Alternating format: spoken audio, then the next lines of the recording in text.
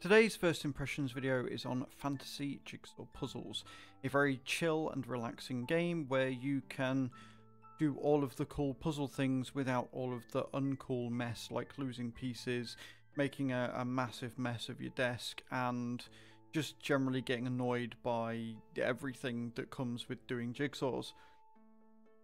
As always, we'll go through the options first, and then we will go into the game and we will show you all the customization that you can do, explain how the DLCs work, and everything like that. Unsurprisingly here, there's not many options at all. There are a few things that I wouldn't mind seeing added, and the music volume, I would sort of venture, is a little bit broken. It starts at 70% and it's incredibly loud. I've moved it all the way down to 30%. It's still incredibly loud. It's not really changed the volume at all, and that's a problem. The music's very chill and it's very relaxing, but it's so incredibly loud that it kind of ruins the experience, and that's a bit of a shame. You also get language here, and then you've got your different backgrounds. Something else I would like to see added is maybe a brightness option for these different backgrounds. Like, I prefer the darker ones, and the bright ones are very, very bright. Like, there's no real in between. I'd quite like this design, but I would like it if I could change the brightness of it just a little bit. The game doesn't need RTX and different AA and stuff. It is largely static 2D images that you sort of move little pieces around, but just a few sort of graphical changes wouldn't be the worst thing in the world. Once you've done all that, you can then customize your experience for each of the different puzzle designs that you've got. Now, this game is free to play, and with the free to play model you get humans first, and it shows you all the different kingdoms and things that humans do and the experiences they've had and stuff. Some seem like they're from fairy tales, others from horror stories, etc. And once you've settled on your image, you can then choose how many pieces you want to use and the type of pieces. You've got your classic puzzle piece here, you've got the square, and you've got the triangle. I can imagine the square and triangle actually make things a little bit more difficult than you would expect, and I'm a stiffler for the classics, so I prefer the classic puzzle piece shape. As for your DLCs, the one sort of qualm I've got with them is the fact that you can't preview what it is you're about to buy outside of clicking on it and it taking you through to the DLC page.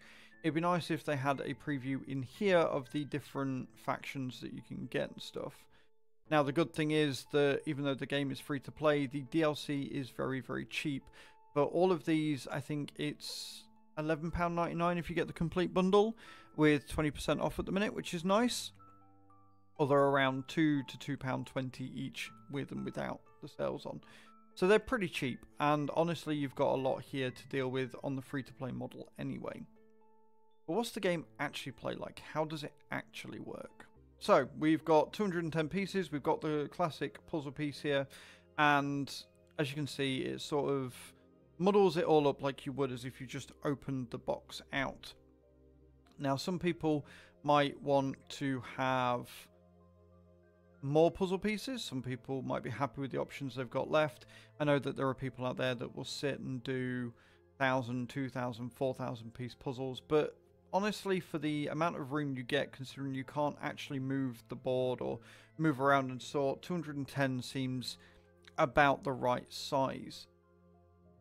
Some really cool features with this are that you are not able to put the wrong piece with the wrong piece, right? You can't try and force this piece here into that piece there, right? For example, these two.